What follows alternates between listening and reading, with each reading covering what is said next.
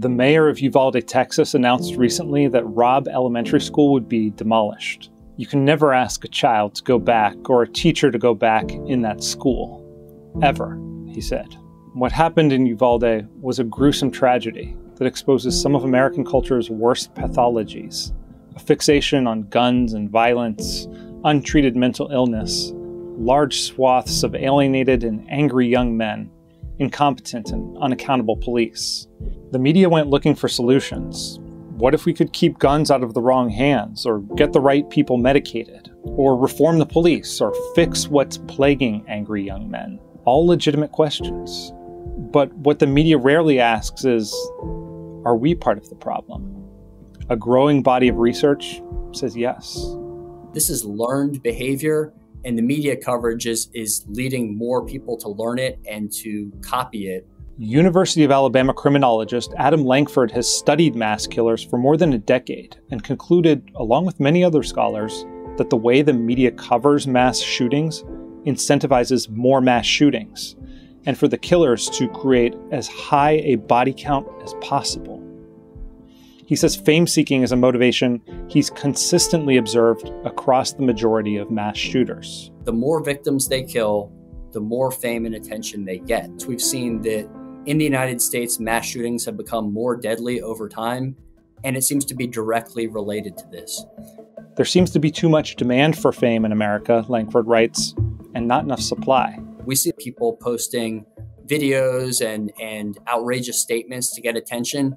Mass killings is just the most extreme version of this, where people aren't just being offensive or outrageous to get attention, and they know this works. Essentially, this is guaranteeing them fame and celebrity status. One of Lankford's studies found that winning a Super Bowl or Academy Award garnered less media attention than committing a high-profile mass killing. Perpetrators get pictured more on front pages than their individual victims.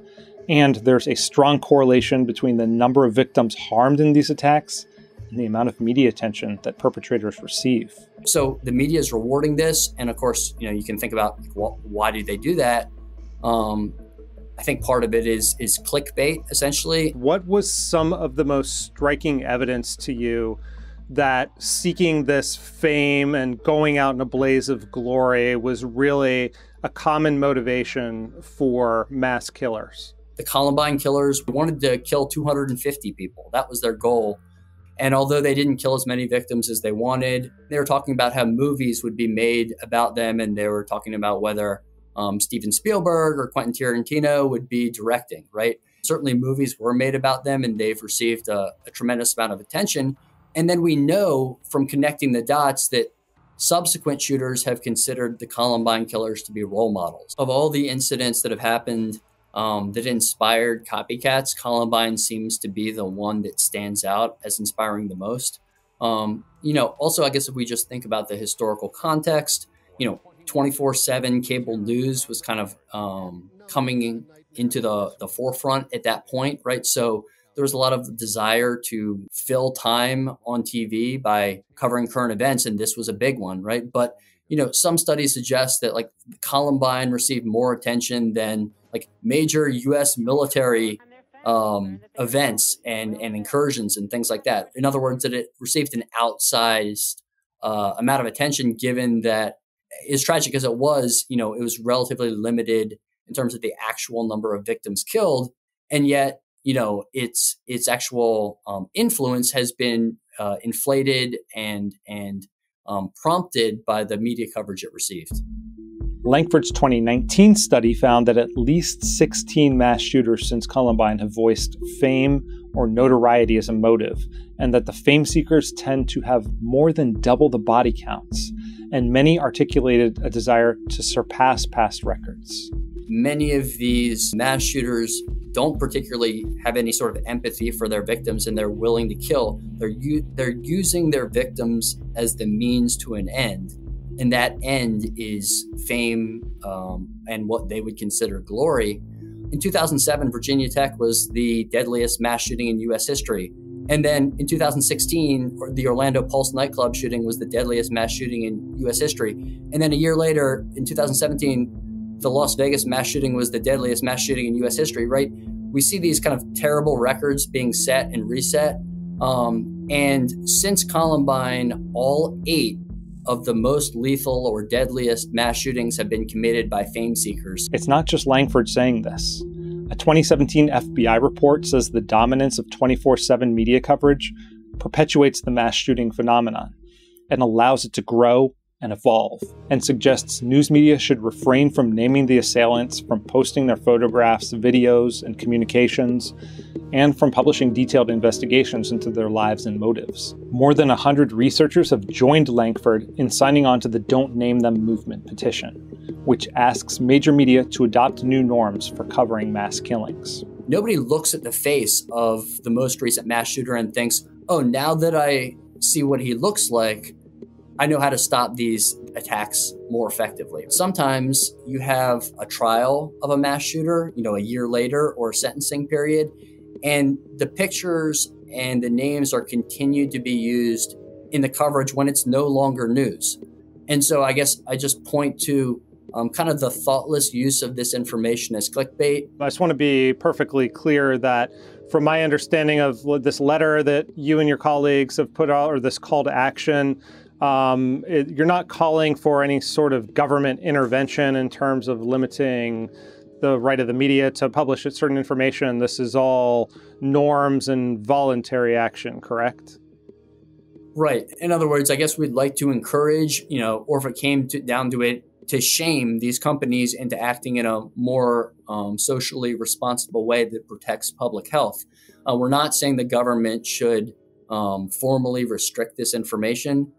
Again, I don't think that's possible. It could lead to even more mistrust of government. Look, the people who work for media companies, they don't want to see more people die. I think they just need to look a little more closely at the evidence and take a look in the mirror and say, can I make this problem slightly less serious based on my own actions? There's a couple objections that come to mind for me that I'd be curious to hear your answer to. One is that when I think of the idea of media curtailing coverage in certain ways, like not showing people's faces or their names or going into their motivations and manifestos, one is that the information will get out there on less reputable sites. We're in the digital age now, so now more than ever, the information is going to get out there. You're generating maybe something approximating a black market in information, and that's where disinformation thrives and perhaps even creates even more of a taboo,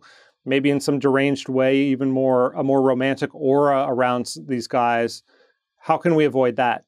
So I think it's a good point. In other words, I'm under no kind of delusion that disinformation won't get out in some ways. I guess what I would just say is the degree of attention matters. In other words, it's not binary. It's not either that information is completely kept silent or it's totally out there. Less coverage is meaningful, right? We're not going to cut out all coverage, but if we don't give these mass shooters Super Bowl type advertising for the terrible things they do, and just kind of have it more restrained, that in itself would make a difference. Suppressing any kind of information could lead us to missing some kind of important pattern or clue that could prevent the next one of these from happening. Like, what if there was a series of connected ideological killings that we don't fully understand because there's kind of a media blackout on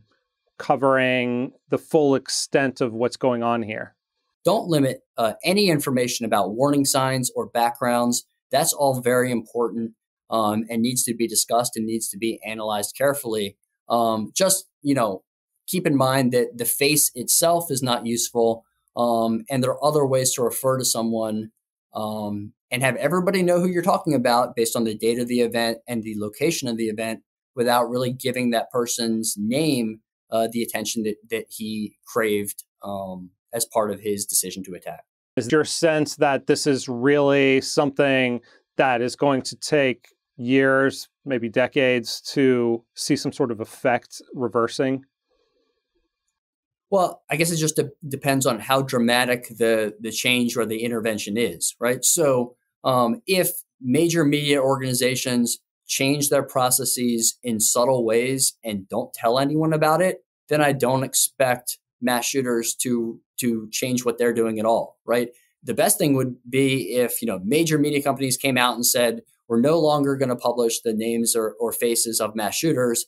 And then the next time a mass shooting happens, which it will, they stuck to that, right? That would send a powerful message. And the mass shooters, I think, would start to learn that they can't be rewarded in the way they were in the past. Just searching some of the recent killers' names on some of the major media site will show you that these measures are far from being the norm today. But have you seen any signs of progress or reason to hope for improvement in recent years, or are you pessimistic about any near-term change? It's a great question. One of the things I've seen, which was a little disturbing, is some members of the media kind of patting themselves on the back as if mission accomplished. We've already changed how the media coverage mass shootings.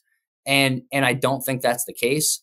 One thing that has been a change is I think you've seen more attention given to the victims of mass shootings, but that doesn't fix the problem. In other words, like doing something good on the one hand doesn't mean that the other things you're doing that are dangerous are any less dangerous. There are more media companies than ever before. There's kind of more competition for media companies for eyeballs, right? It's not like we just have 3 news stations, and a couple major newspapers or things like that.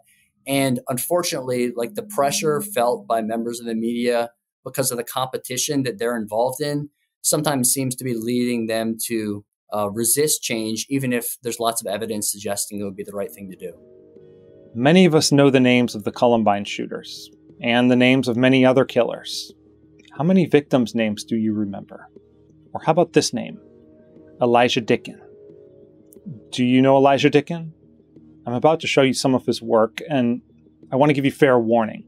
Skip ahead about 15 seconds if you don't want to see something quite gory and disturbing. Okay, ready? That's what's left of a murderer whom Dickin gunned down in a shopping mall after he'd killed 3 innocents. Many more people would have died if Dickin hadn't intervened, said the local police chief. If more angry young men thinking about doing something horrible saw pictures like that instead of mugshots or old school photos, would they maybe think twice before going on shooting sprees? Demolishing the school building where this tragedy occurred won't do anything to stop it from happening again. But burying the legacies of the men responsible for such atrocities just might help.